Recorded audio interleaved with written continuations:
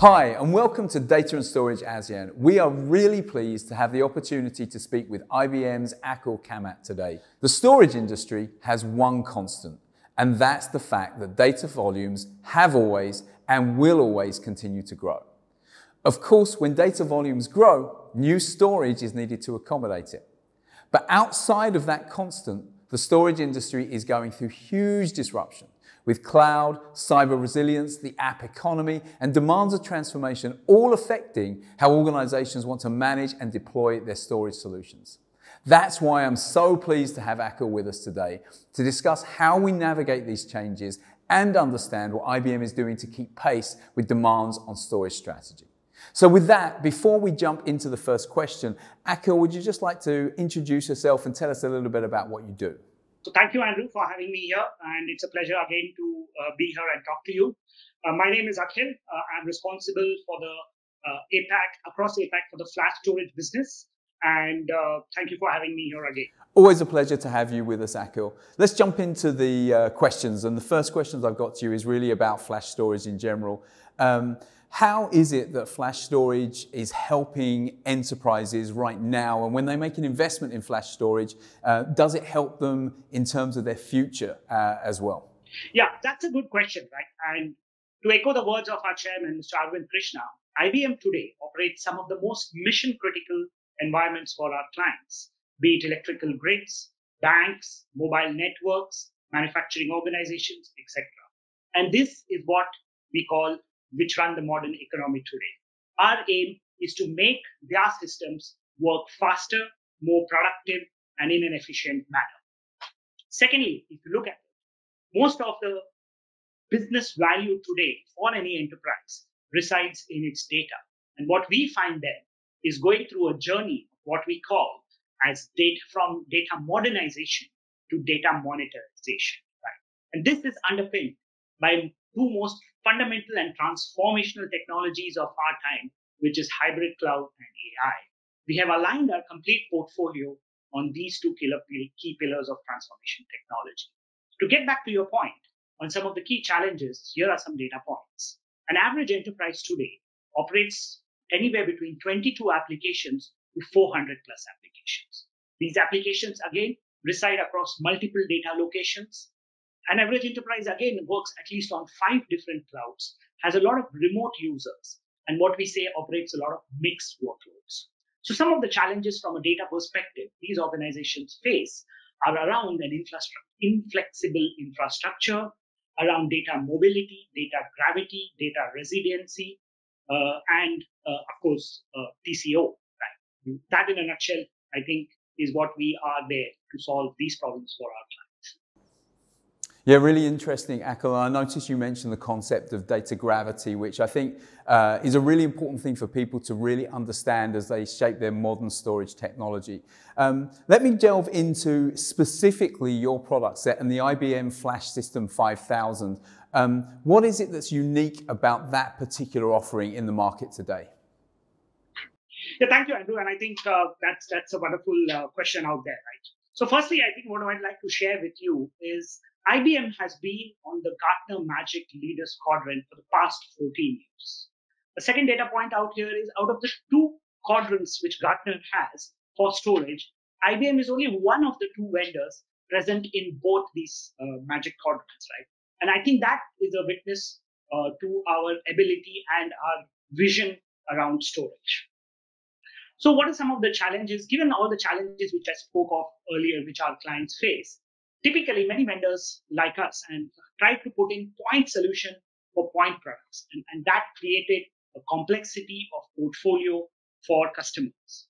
So about 2 years back, we went through what we call as a radical simplification of your portfolio. We simplified the portfolio to a large extent. So be it a client operating on a bare metal workload or a virtualized workload or a containerized workload, we had one single data plane, what we call a spectrum virtualized as the single data plane. You could be operating on-prem, you could be operating off-prem. Thus, this data plane was the engine which ran at the front. This can also, as spectrum virtualize up to 5,000 heterogeneous types, 500 heterogeneous storages.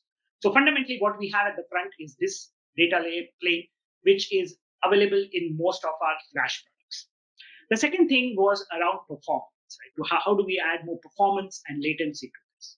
So if you look at any of our products, be it the Flash 5000 to the 9000, we are in a position to offer up to 18 million IOPS, one of the highest in the industry. A latency response of 70 microseconds, again, one of the fastest. And all of this, we are able to package in a small form factor. For example, the FS5200, what we have, is a size of one small pizza box. So this is what we package in terms of performance. Secondly, I think with the pandemic around here, most of our clients had data resiliency and business continuity as one of their key initiatives. And to that, what we have is something what we call as Hyper Swag. Now, this offers you 100% data availability for your infrastructure. And the best part is we guarantee that 100% data availability. Now, you can kind of scale this infrastructure by putting in multiple clusters. And lastly, what I would like to add is to cater to the hybrid cloud environment, our flash storage and Spectrum Virtualize works well with some of the public cloud providers where you can move data seamlessly from on-prem to off-prem. It is supported on IBM Cloud. It is supported on AWS. And of late, as of October, we have GA'd it on Microsoft Azure as well. So I think these are 3 or 4 things which kind of sets our technology motion and our portfolio ahead in terms of what we can offer our clients. Yeah, thanks again, Akhil. I think that the point you made about integrating with public clouds is really, really important. I think every serious storage player has to be able to give their clients that flexibility of moving data and management across their on-prem and public cloud infrastructure, and it seems that you've really got that nailed. Let me move the conversation on a little bit.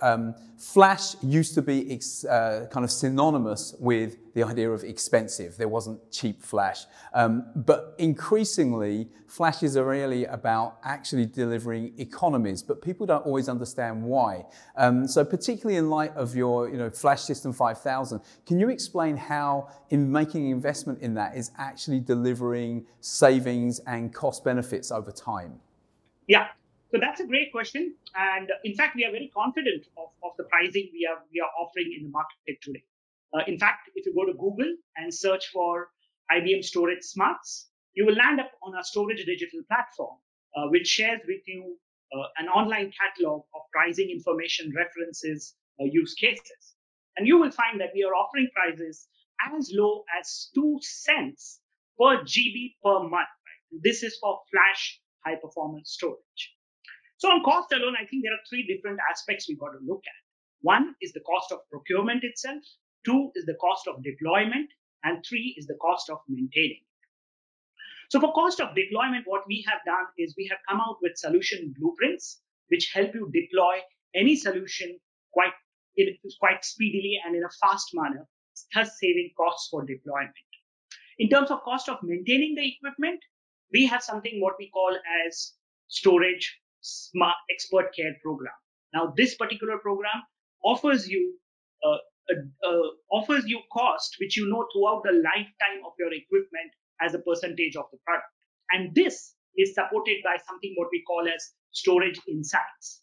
This is our AI operated software running on each of our storages, which has the ability to self-heal, to understand your storage patterns, and also deploy, in case of failure, equipments at your data center before they fail, right?